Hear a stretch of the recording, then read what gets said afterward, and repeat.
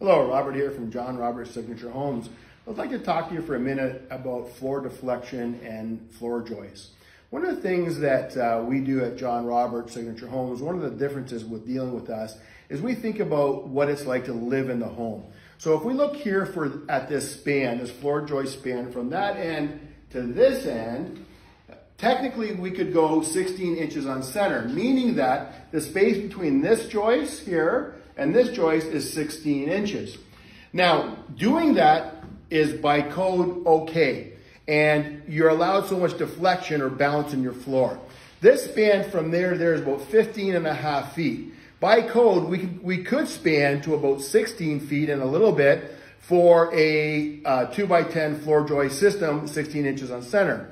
However, one of the things that we think about is that balance in the floor. How do you explain that to the customer if you have a little bit of deflection? So what we do, because our span is close to that end, which is engineered okay, there's nothing wrong with doing that, we go 12 inches on center here to provide a stiffer floor for the client. So the space from this joist to that joist is 12 inches on center. We do that and we brace, and we do that as a preventative measure and something that we've gone above and beyond for the client to avoid that bouncy floor, to avoid that deflection that is possible when you have a span this wide.